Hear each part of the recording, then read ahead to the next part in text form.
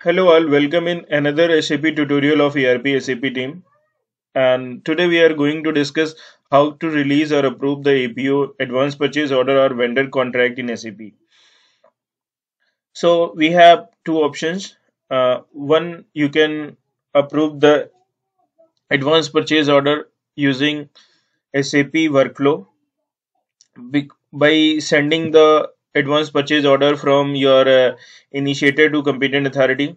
Okay, and the second one is you can directly release this advanced purchase order from your release strategy, okay, using SAP menu path. Okay, so basically we have three stages of the release. First one is a purchaser, okay, second one is a initiator, and third one is the competent authority. So competent authority is higher authorities to approve this purchase order.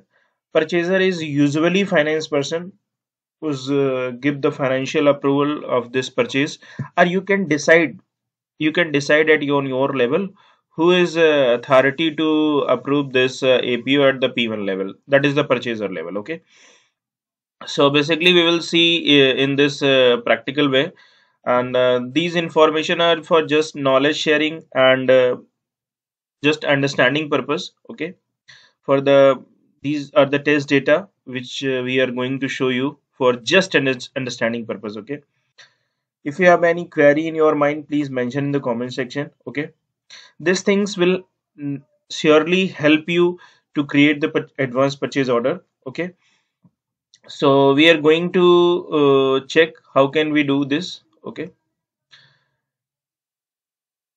advanced purchase order is created before the purchase order. Okay, I repeat again one thing. Advanced purchase order is created before the purchase order, and before we are frequently creating the purchase advanced purchase order with respect to PR. Okay, first we create the PR, then we create the APO, then we create the PO. Okay, see, we are going in the SAP menu path, logistic, material management, purchasing, and here is the outline agreement. And see, here is the outline agreement, and we going in the release strategy. Okay, the release code R1 and release group. You can choose the release group according to your circle. Okay, because in the drop down option there is so many circle, and scope of list is RHM. You can change your, and here you can fill your advanced purchase order document number. Okay, ME35K is a document transaction code, and this is our APO. We can click on this APO. Okay, release set. Okay, this is the alternate mode for the releasing of the advanced purchase order. Okay, now we are going to set this R2. Okay, we are going to set this R2 level. Okay, and release group is the same. Okay, because for the different circle code there is a different release group in your company, so it will, it may be vary in your company, but the process is the same, that is ME35K. Okay, so R2 is for the competent authority, and we have again the same advanced purchase order release and the same. So our APO or our vendor contract has been released at R1 and R2 level, but the third level is the purchaser level. Okay, purchaser level means we have to set this P1 level to overall approval of this advanced purchase order. Okay, so we are trying to do this same. The same release group is there, TO. Okay, and here you can fill this advanced purchase order number again and execute. Once you execute, then R1, R2 and P1 release flag has been set, and now your advanced purchase order is ready for the print and the creation of the purchase order. Okay, okay, now we have set that our APO has been approved at all the three level. Okay, now we are just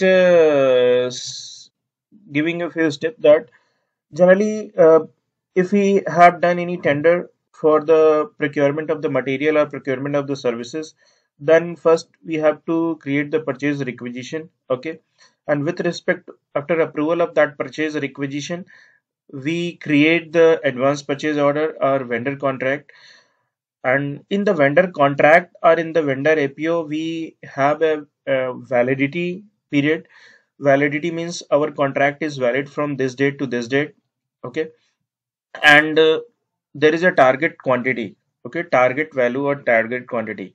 So there is a limit set, because for we have a target value is 1000, quantity is 20. Okay, so we are not able to create the purchase order for more than 20 quantity or more than 1000 values. Okay, so please keep in your mind while creating the advance purchase order, what is the validity of our APO. Okay, discuss with your competent authority to create this validity level at your end, because you are not supposed to allow to create the advance purchase order beyond this limit. Okay, and the target value, once we create the purchase order using APO, you can use the adopt method. Okay, because in APO you have already linked the purchase requisition where we have defined all the services. So once you create the purchase order, then services is picked from the purchase requisition, and target value and target quantity is picked from advance purchase order. So in this purchase order, you have a very plenty of facilities to create your purchase order in the timely manner. Because, and the second thing is, once you are creating the bank guarantee of the vendor in FICO module, then APO is required at that time. If you are creating the bank guarantee in SAP FICO module, then this advanced purchase order number is required.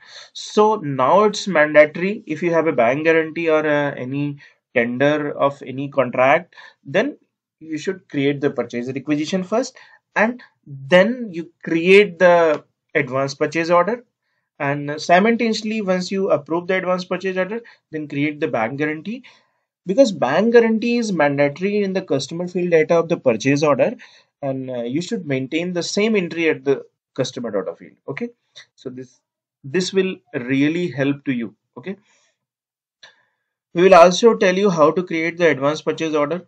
Okay, how to print advanced purchase order in the PDF form. Okay, and what is the importance of the advanced purchase order. Okay, so we will see these things in the separate manner. Okay, see, we are creating the purchase order in using ME31K, ME32K is change, and ME33K is for C.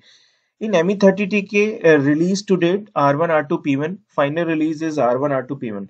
You can also check these things, that what are the level of the release strategy. Okay, see, we have a creation transaction code of the advance purchase order is ME31K.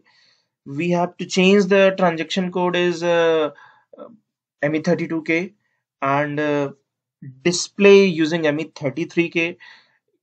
Maintain supplement is ME34K, and release using ME35K. Okay, so we have, these are the transaction codes. Okay, so thank you for watching this SAP tutorial.